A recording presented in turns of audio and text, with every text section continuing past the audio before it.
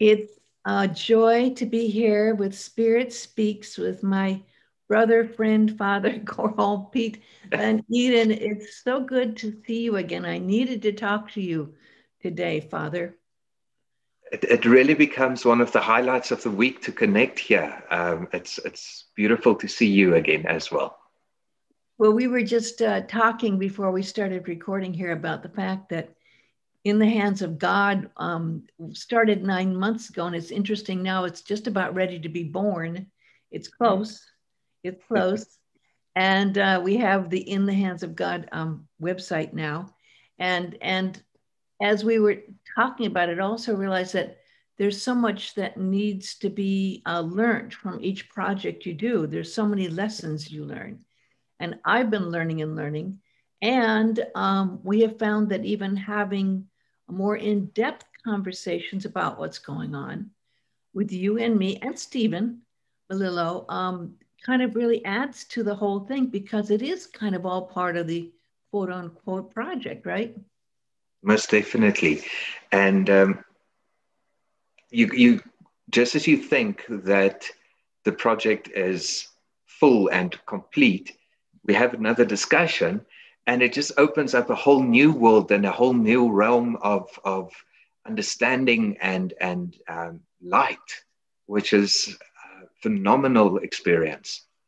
Thank you. And I also pray that when people hear you as a father with the Benedictine white robe monks in South Africa, realize how they can relate to people and not have this image they may have of priests that might be something that's very different, possibly judgmental, or possibly when they see them, they're going to relieve their guilt or the term sin and so much. And I think you have such a comforting presence that I think it comes across, and I really enjoy being able to have these conversations that are kind of communions that go into spirit and how spirit speaks through us. And it was interesting this morning, our dear brother friend, brother Stephen Malillo, who is very, very religious and knows his saints well, brought up a post that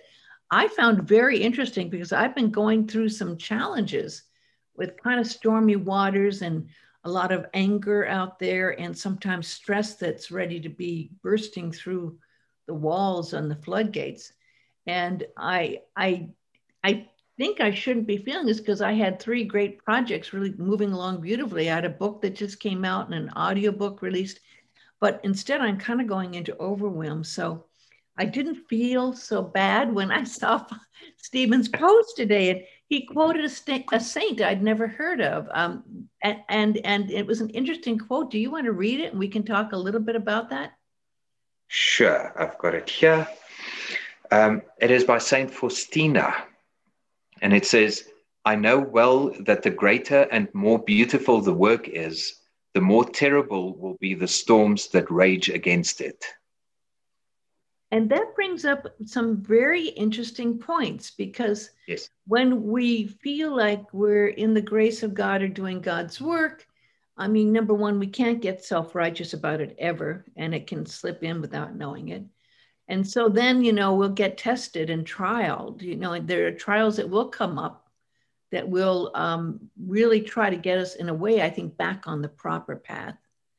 And I've been going through that, and I think there's so many who are. And I wrote this morning, actually, after reading that interesting quote, which kind of surprised me because sometimes we don't look at that. We only think, okay, we're going to do what's good, and not that there'll be challenges to it. Before I read my poem, what's your take on that quote?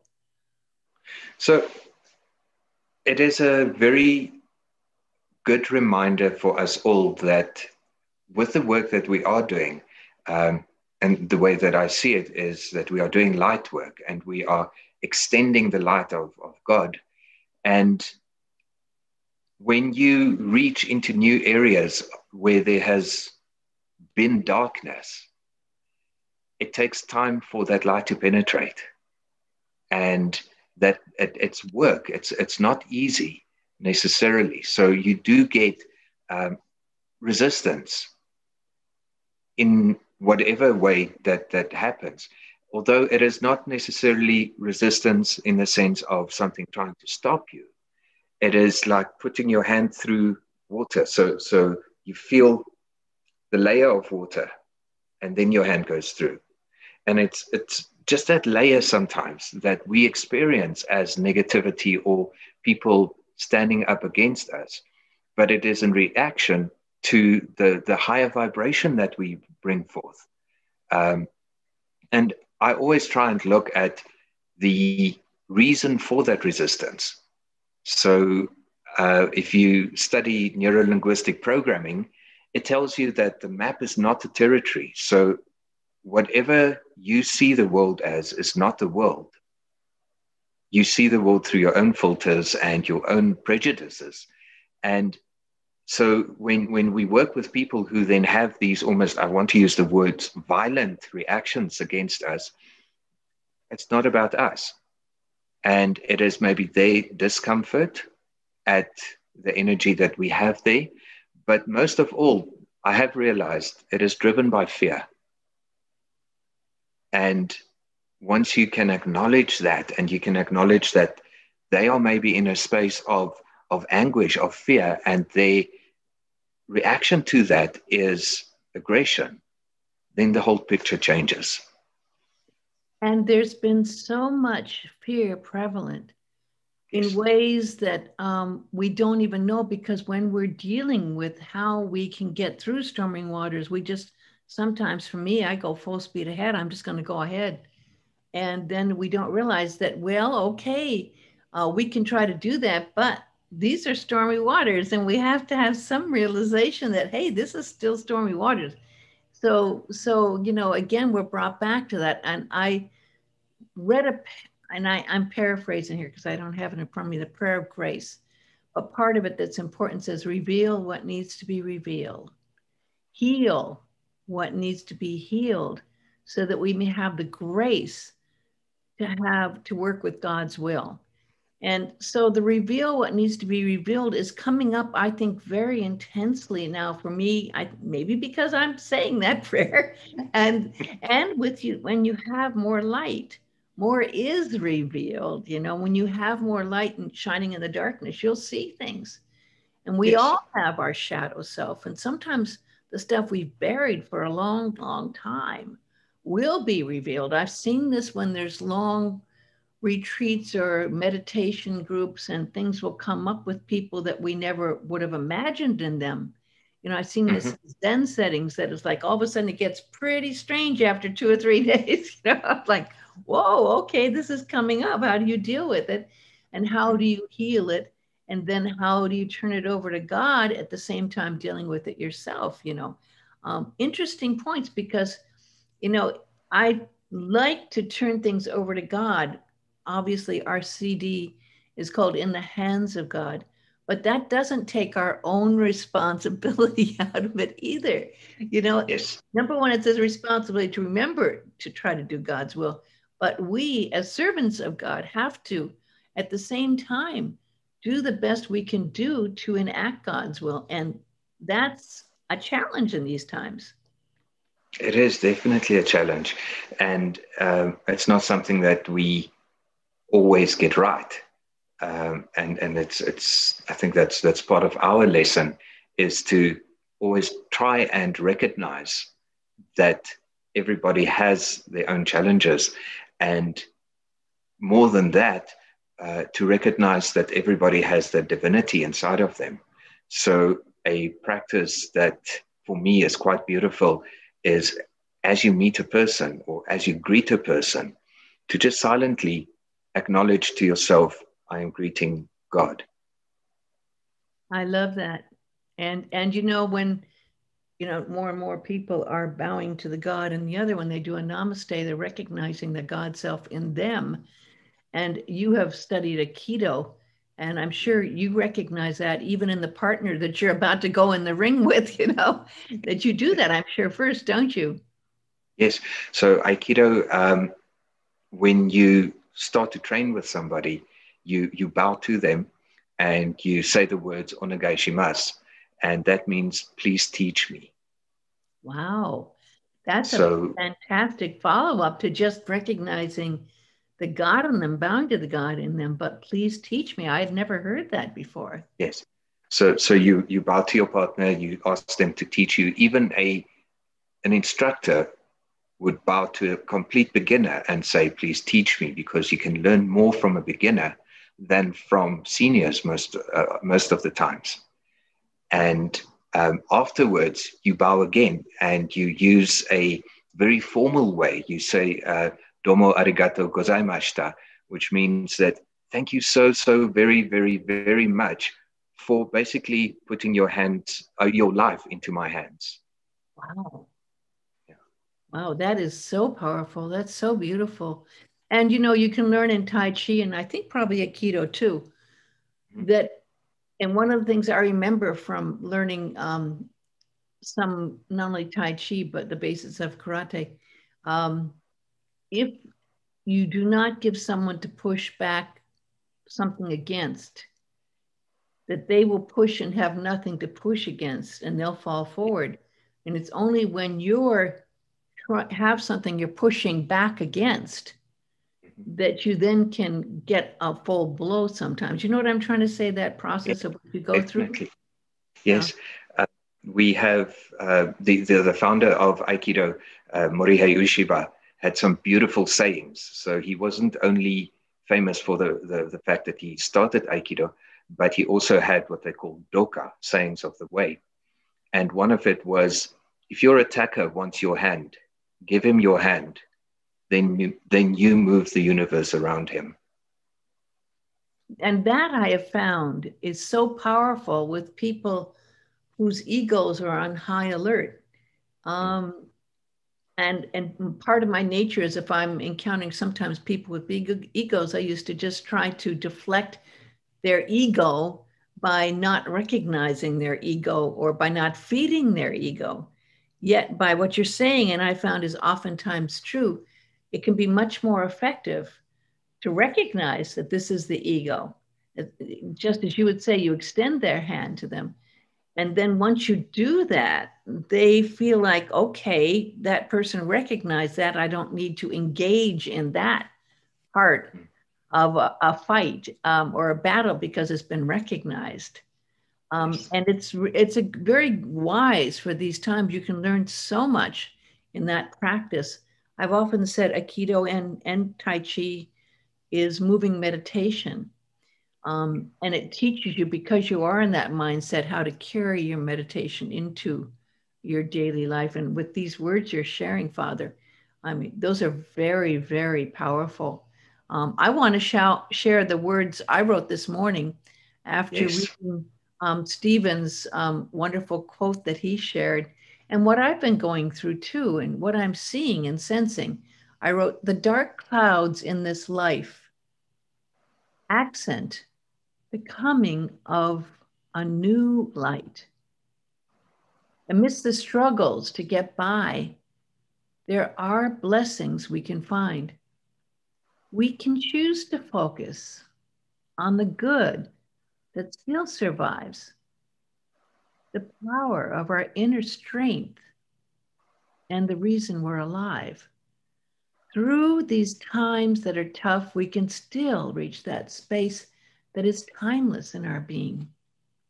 And that transformation that takes place.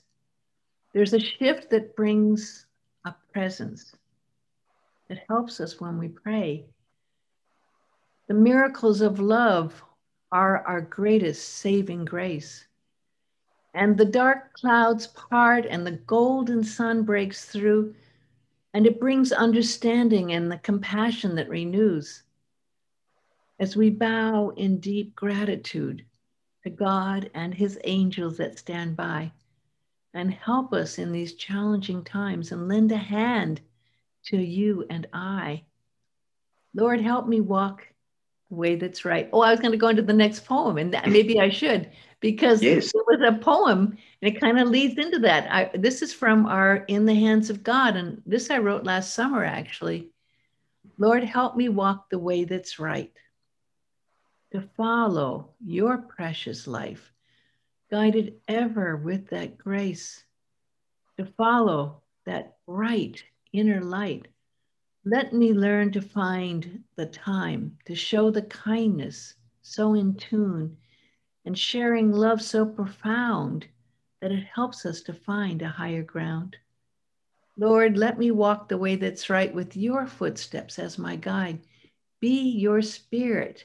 By your spirit, may I be healed by the gift to forgive that sets us free. And may I share these words that come in silence from a sacred dawn when I commune, my Lord, with thee.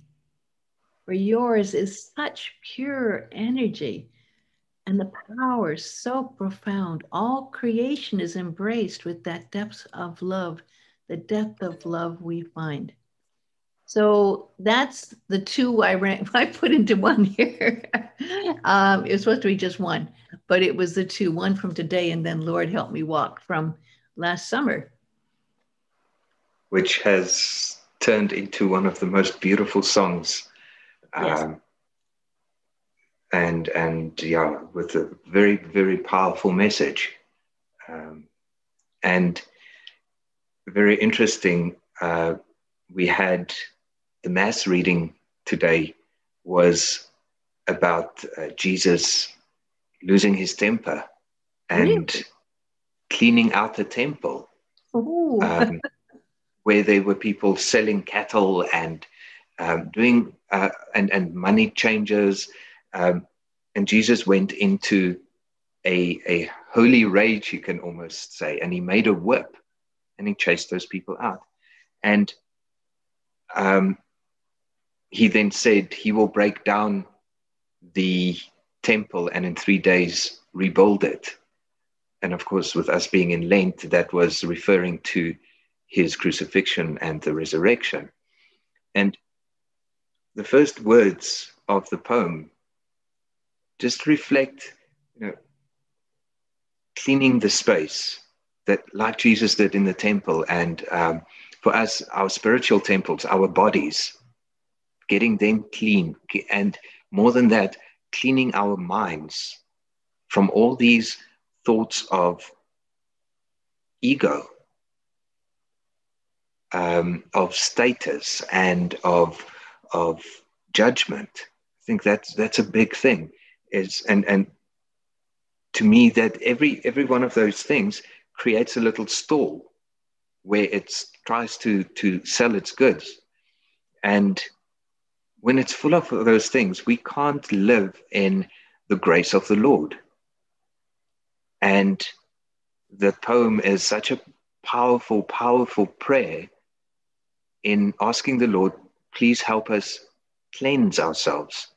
And then once that happens, and again, it's not a once-off thing. I mean, it's a constant, not a struggle. It's a constant exploration. And once that happens, and we become more and more aware of all these illegal squatters in our minds and in our temples, then the world changes the way it reacts to us.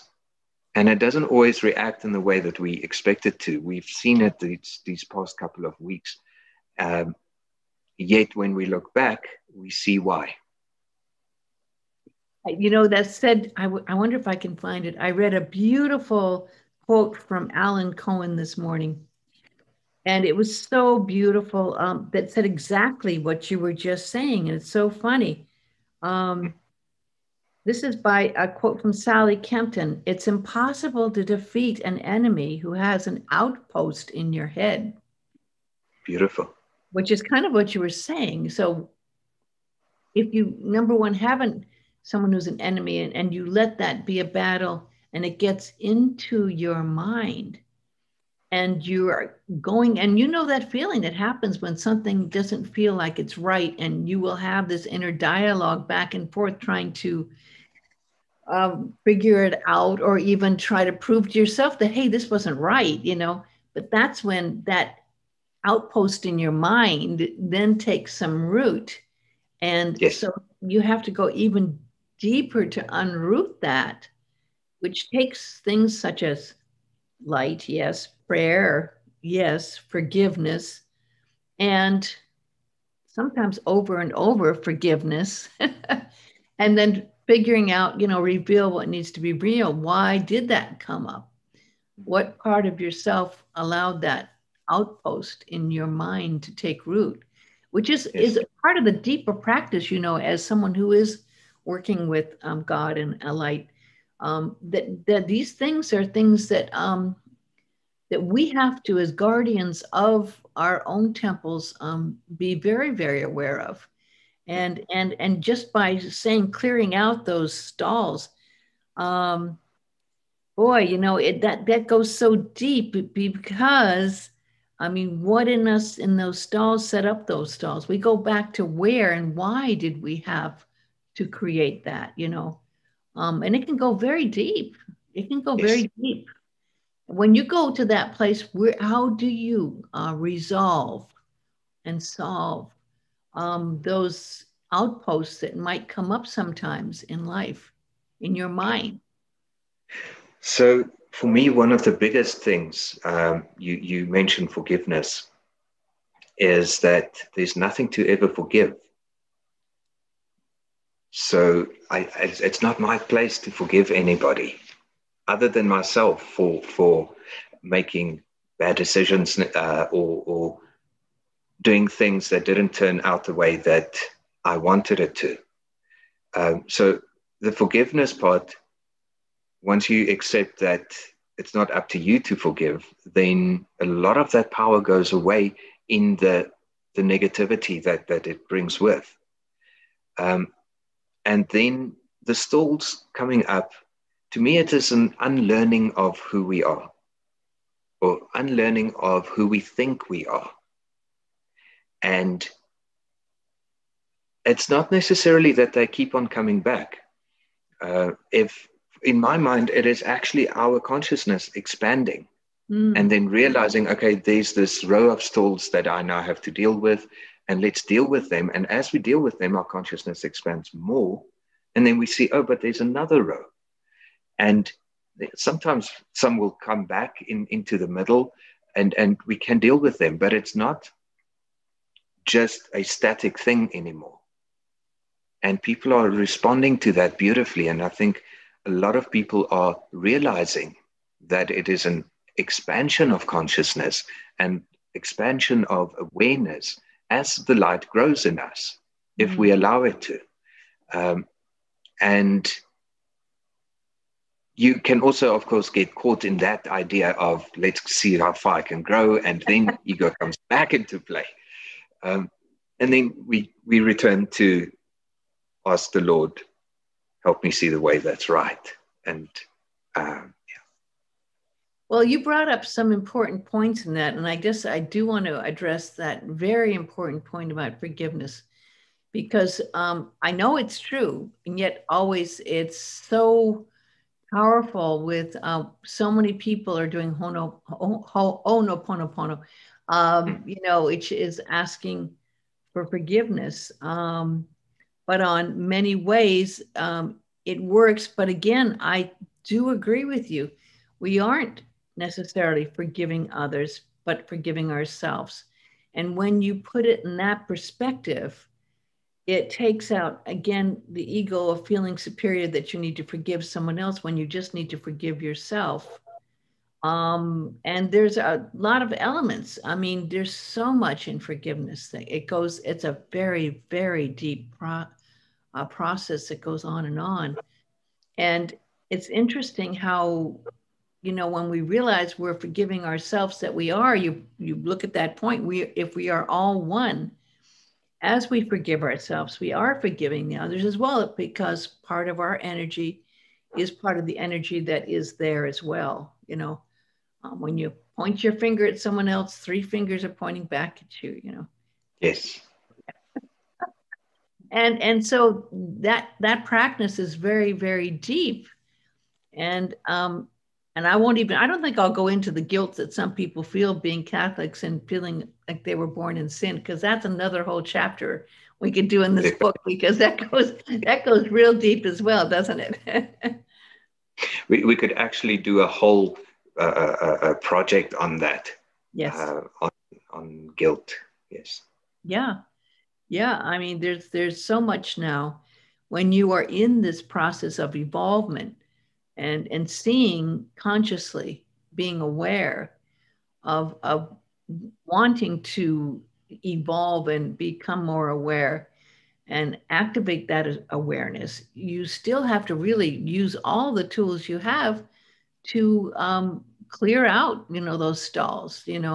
There's many ways to do it, and not everyone could do it with the anger that Jesus did that, because again, we may not have the understanding to do it in the right way with our anger, and there's many things we couldn't deal with in the way that it was done by Jesus, and that goes another deep, deep, deep subject of how do you set up boundaries and how do you correct what's wrong and make it right, except by going into your inner self and doing that inner work, right?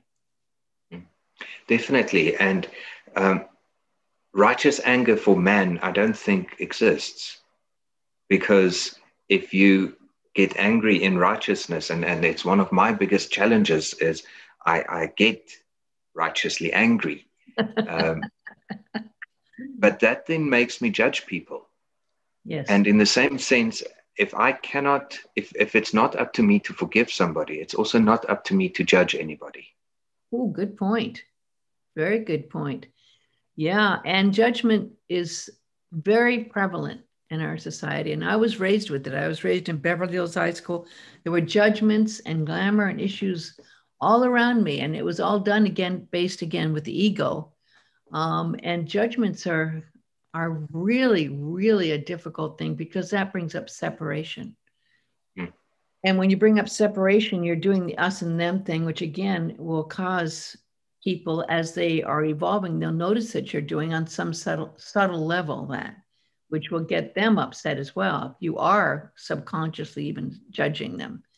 They can sense that, right? Most definitely. But I don't think we have the time to go into all of that today. We could.